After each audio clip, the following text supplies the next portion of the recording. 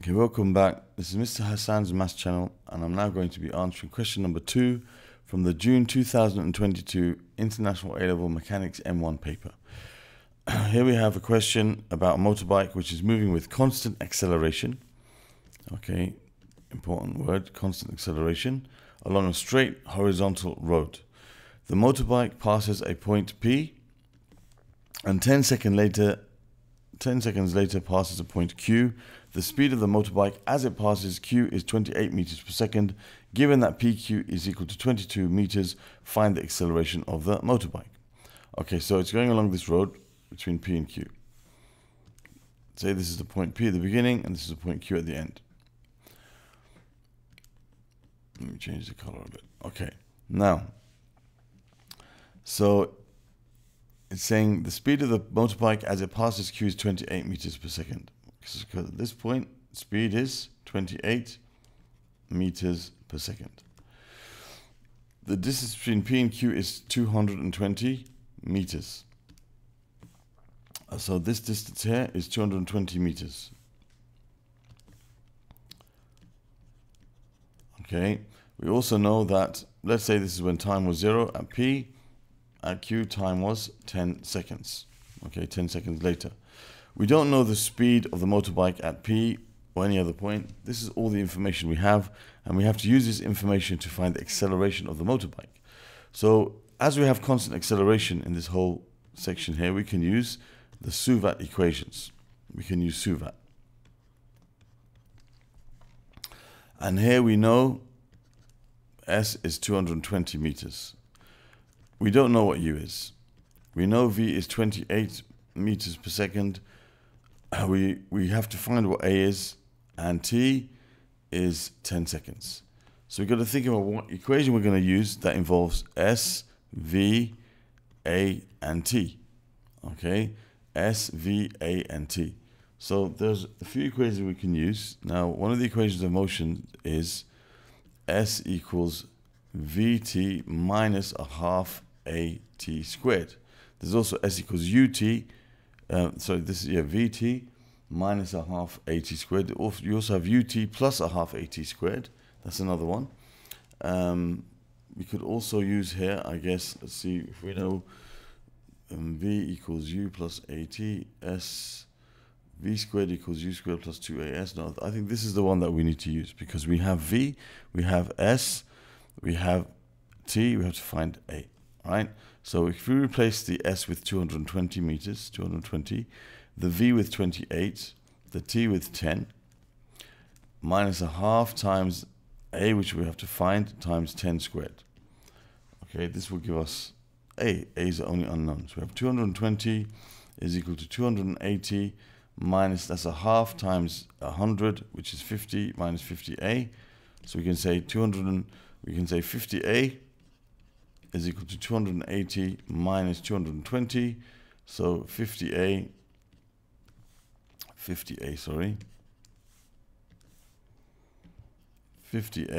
is equal to 60.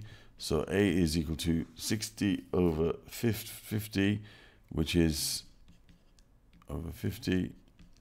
So that's going to be 1.2 meters per second squared. That's the acceleration of this throughout this whole journey. That's part A. Then part B says, find the distance traveled by the motorbike during the 5th second after passing B.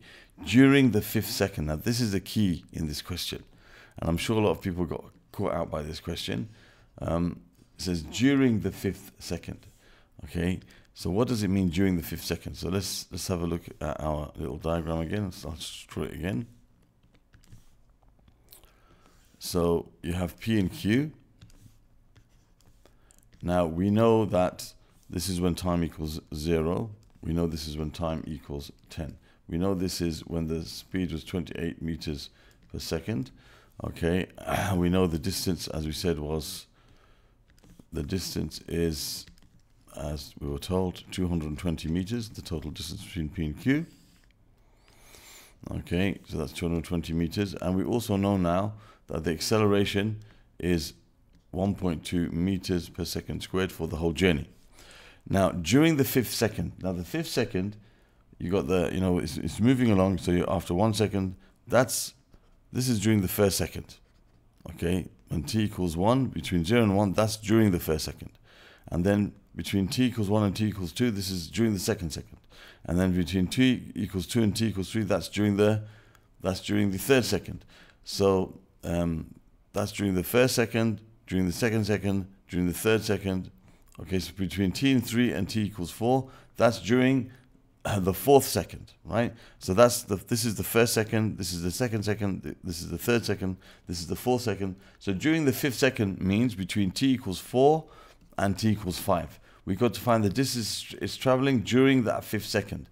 All right, so that's what we have to do here. During this time here, we've got to find how far it's traveled. We need to find this distance here.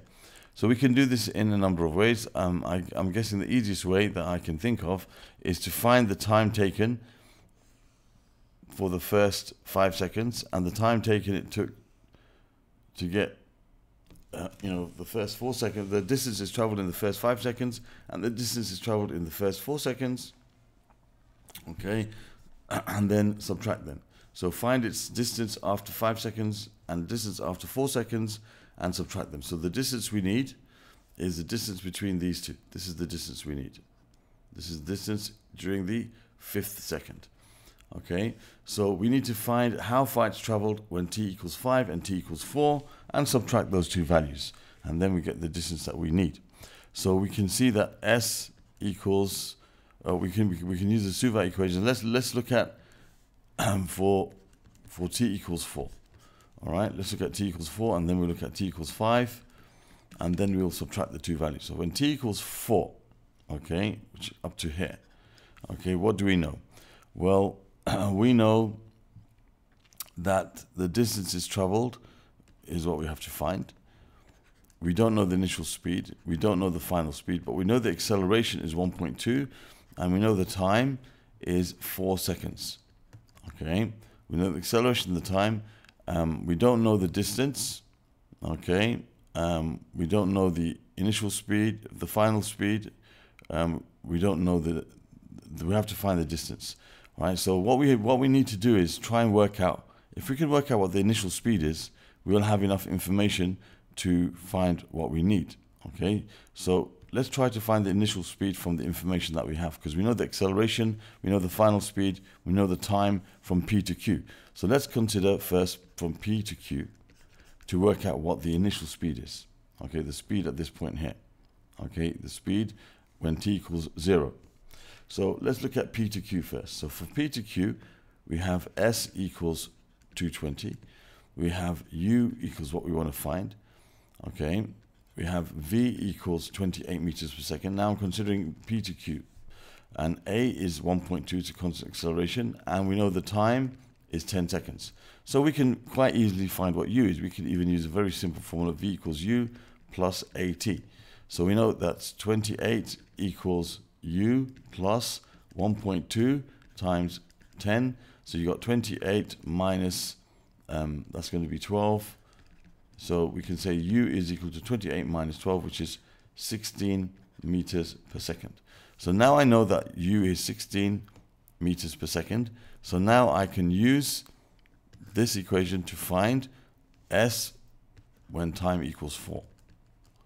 So we've got U, A, and T. I'm going to find S. So we're dealing with S, U, A, and T. So we can use V squared equals V squared. No, we can use S equals UT plus a half AT squared. S equals UT plus a half AT squared. So we know S is what we have to find. U is 16. T is 4. Okay. And plus a half times A, which is 1.2 times 4 squared. So that's going to give us our answer for the distance traveled at time equals 4. So you have 16 times 4 plus a half, 0.5 times 1.2 times the square of 4, which is 16. And that gives us 73.6 meters is the distance when time equals 4. 73.6 meters. And we can find the distance when time equals 5. Okay, we need to find the distance when time equals 5 now. We need to find that. So we need to consider between, let's just go back to this again. We've got P and Q. We know that the initial speed is 16 meters per second. We know that the distance is traveled between after 4 seconds. When time equals 4 seconds, it's traveled a distance of, as we just worked out, that was 73.6. Okay, so that's 73.6 meters. We want to find how far it travels after 5 seconds. We know the acceleration is 1.2 meters per second squared. Okay, and yeah, so we have S, U, V, A, and T. We want to find the S here. This is up to from P to time equals 5. So U is 16, as we know. V we don't know. A is 1.2, and T is 5 seconds. So again, we can use the same formula. We can use the formula S equals UT plus a half AT squared. So S equals U, which is 16 times 5 this time, plus a half times the acceleration, 1.2 times the time, 5 squared. And that's going to give me the distance traveled in the first after 5 seconds, basically.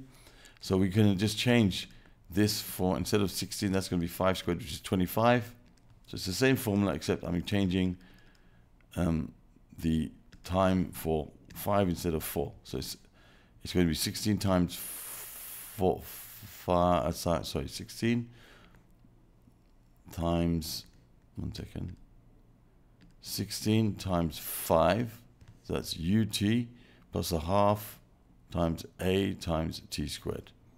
And that gives us 95 meters.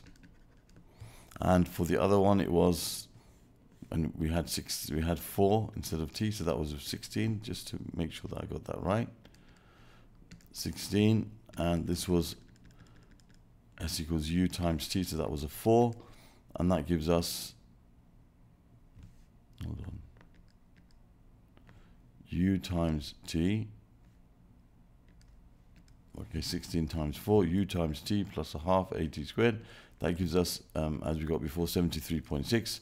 So the distance traveled up to the first 4 seconds was 73.6. Okay, so we can say that during the 5th second,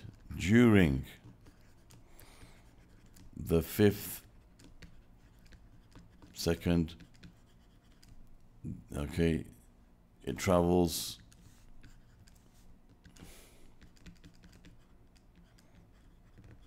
it travels 95 minus 73.6, which is, so we do 95 minus this answer,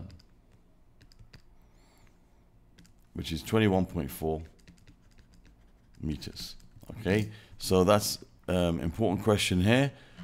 I'm sure that many people got thrown off by this statement during the 5th second. It's not asking you to find the distance traveled after 5 seconds. No, during the 5th second. So between the time when it's 4 and the time when it's 5 seconds. That's what they're looking for. Just the distance traveled in this section here.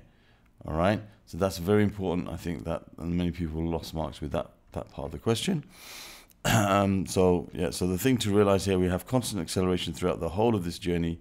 So therefore we can use the suvat equations, and we have to be careful where we use what. Okay, one of the things we can't assume that it started with 0 velocity. It doesn't mention that. It says it passes the point P. It doesn't mention what its velocity was or its speed was at P. So you don't assume that it has a 0 in the beginning. Okay, we know the time is 0 when it passes through P, because that's where we're measuring the time from. That's one thing. And yeah, so we have to take each section separately. So, you know, I've used from P to Q 220 meters. S is 220 meters when we're considering from P to Q. But from P to the point when it reaches after 4 seconds, I can't say that that's 220, of course. I can't use the same values of S here as I can here.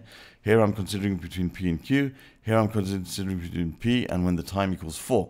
So they're not the same values of, like the final velocity, the velocity at this point is not the same as there. I can't use V equals 28 here, because I'm considering only this point up to this point, and I don't know what the velocity is there. Okay, so of course the time here is 10, the time up to here is 4, and so on. So you don't use the same values. The only value that's the same here is the acceleration, okay, and the initial velocity when it was at p. Once we worked out what that is, which we did here, then we can use that initial velocity, because that's the velocity. If we're starting from p in both cases, then you know that will be the same in both cases. All right, so that's what we had the same. U and A were the same when time equals 4 and time equals 5. The things that were the same was U and A. What was different was T and S, of course. Right, so that's how you deal with such questions. I hope that was clear. Thank you for watching. Other questions from this particular paper can be found in the playlist that will appear in this region over here. Other questions from this topic of constant acceleration and suvat equations, kinematics, can be found in the playlist in this area over here. You can subscribe to my channel by clicking on this link, and please do check out the other links in the description for other modules and the IGCSE course that I have. Thank you for watching, and see you soon.